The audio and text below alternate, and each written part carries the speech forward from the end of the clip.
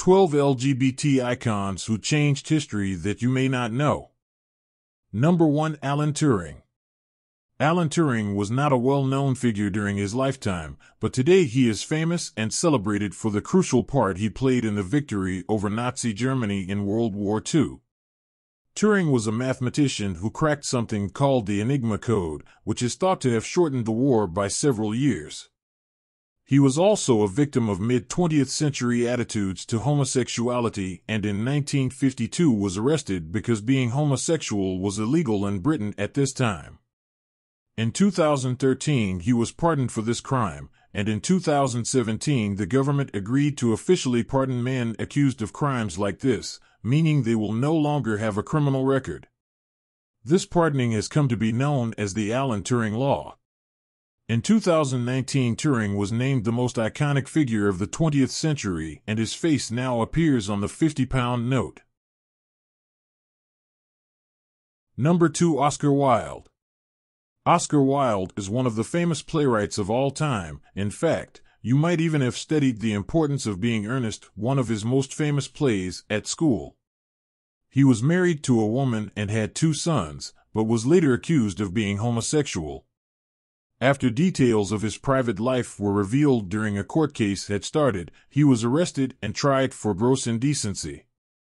He was sentenced to 2 years of hard labor, and his wife took their children to Switzerland. His time in prison severely affected his health, and once he was released he spent the rest of his life in Europe. Number 3. Elton John. The singer and pianist has sold over 300 million records, making him one of the best-selling music artists of all time. In 2019, he received France's highest civilian award, the Légion d'honneur, by President Emmanuel Macron, who called him one of the first gay artists to give a voice to the LGBT community. Elton came out as bisexual in a 1976 interview with music magazine Rolling Stone, and in 1992 said he was gay. He and his partner David Furnish were among the first couples in the UK to get a civil partnership in 2005, when the law was changed to allow gay relationships to be legally recognized. In 2014, after gay marriage became legal in the UK, the pair got married and have 2 sons born via surrogacy. Number 4. Justin Fashanu. Justin Fashanu was Britain's first openly gay footballer, and although 30 years have passed, he remains the only male footballer to reveal his sexuality while playing professionally in the top tiers. His career was going well, having risen through Norwich City's youth ranks, and in 1981 he became the country's most expensive black player with his £1 million move to Nottingham Forest.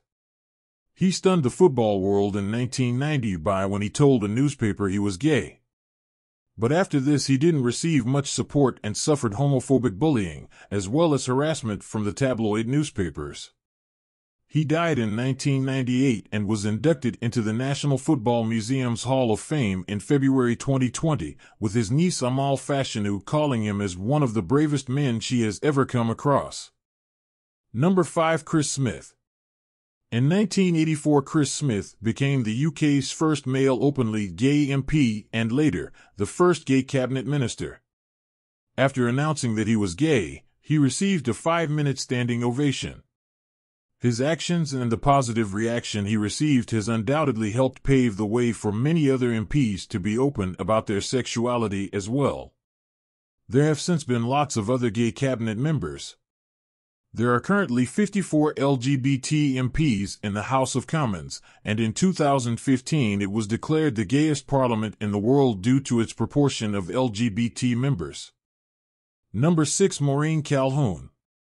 Maureen Colquhoun was the first openly lesbian MP, as well as the first openly LGBT MP. When she was first elected, Maureen was married to a man and the couple lived in Sussex with their 3 children.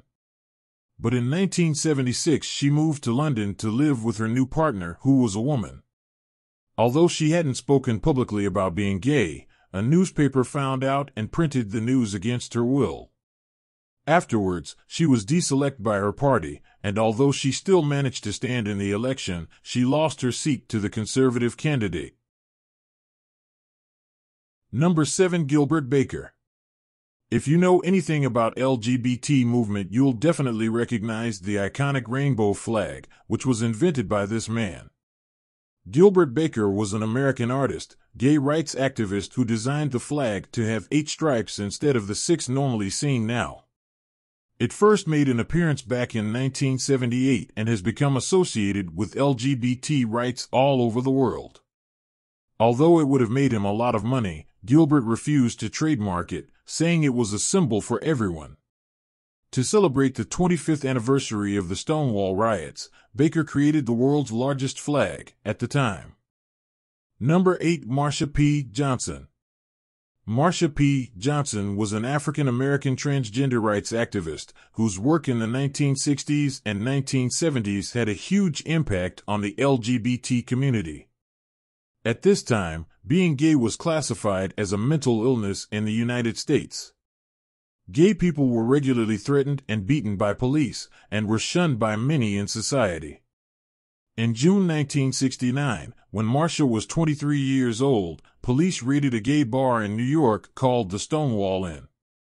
The police forced over 200 people out of the bar and onto the streets, and then used excessive violence against them. Marsha, who was living and working in New York at the time, was one of the key figures who stood up to the police during the raids. Marsha resisted arrest, but in the following days, led a series of protests and riots demanding rights for gay people. News of these protests spread around the world, inspiring others to join protests and rights groups to fight for equality. Number 9. Allan Horsfall. These days he's often called the grandfather of the gay rights movement for openly campaigning as a gay man when homosexuality was still illegal. In 1964, Allan Horsfall and a group of friends set up the Northwest Homosexual Law Reform Committee, even giving out his home address as the base for the organization. To be so open at that time was very brave. It became the first campaigning organization outside of London set up and run by gay men, and its work directly led to homosexuality no longer being illegal. Later, the Northwest Committee was transformed into the Campaign for Homosexual Equality, CHE, which was the largest LGBT organization there has ever been in the UK, with more than 5,000 members and 120 local groups all over the country when it was at its biggest. Its role in the removal of the stigma of criminality from homosexuality remained his crowning achievement. Number 10. Goronwy Rees. Goronwy Rees isn't a name many people will be familiar with, but the part he played in LGBT history is significant. He began his career as a journalist before working for MI6 and becoming principal of Aberystwyth University. He was asked to join the government's committee looking into homosexual offenses, which led to the Wolfenden Report, which recommended that having a homosexual relationship should no longer be a criminal offense. This laid the foundations for a later law which partially decriminalized male homosexuality for the first time in England and Wales. Goronwy was described as the most perceptive member of the committee, and the one who successfully argued that the committee should take evidence directly from homosexual men. Number 11. Edith Windsor. Edith Windsor, or Edie, was a leading woman in the fight for LGBTQ rights in America. Her case against the American justice system was the first time same-sex marriage was recognized as legal in America. Edie married her wife Thea Syper in Canada in 2007. Thea died in 2009. When Thea died, the American government said that Edith had to pay $363,053 in tax. This was because only marriage between a man and woman had something called unlimited spousal exemption from federal estate taxes. Edie decided to sue and said that the law was discriminating against same-sex couples. She did and was successful. Her fight led to an act called the Defense of Marriage Act being overturned. Number 12. Lady Phyll. Phyll Apokujima, better known as Lady Phyll, is a British LGBT rights activist and anti-racism campaigner. She is the co-founder of UK Black Pride, which began in 2005 as a day trip to Southend-on-Sea in England. It now attracts nearly 8,000 people every year. Lady Phyll created the event to promote unity and cooperation among all LGBT people of African, Asian, Caribbean, Middle Eastern, and Latin American descent in the UK, as well as their friends and families. She is also the executive director of the charity Kaleidoscope Trust, which campaigns for the human rights of LGBT people in countries around the world where they are discriminated against.